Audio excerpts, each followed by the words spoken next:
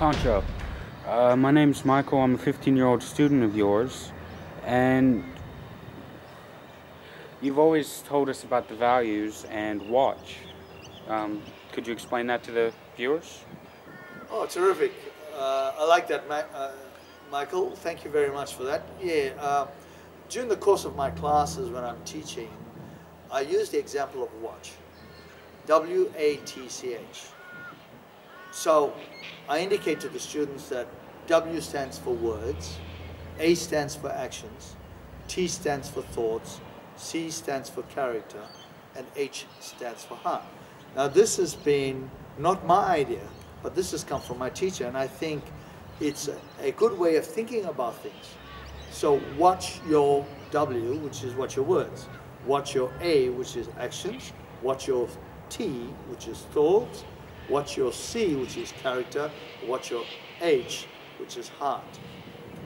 If we pay attention to those things, if we watch what we say, the words will be better received.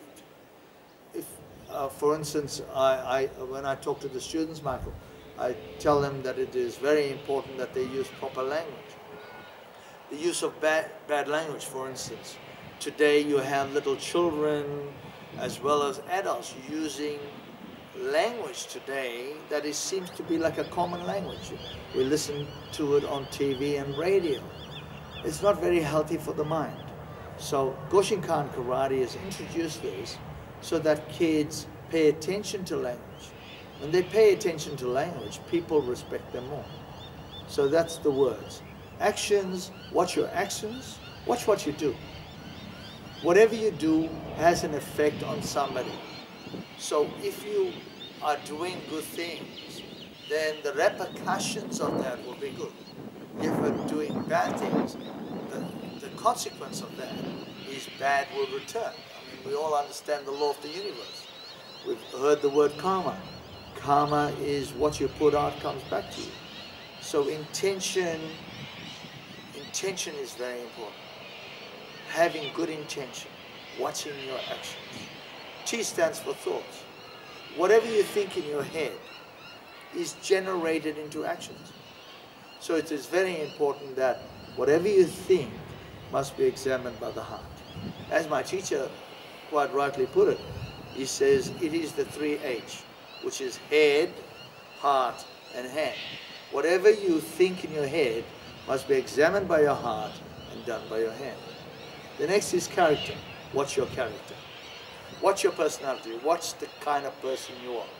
And finally, the heart. Your heart is the seat of compassion. Your heart is the seat of tolerance. Your heart is the seat of peace. So, by watching your heart makes you an exemplary person. So it's very important that we pay attention to watch. Thank you, Michael, for the question.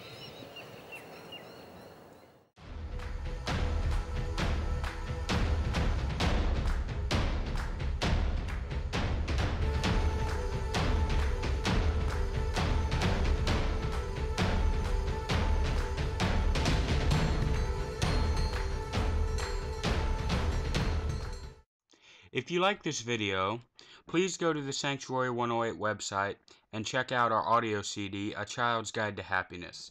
Subscribe to our channel. You'll like what you see.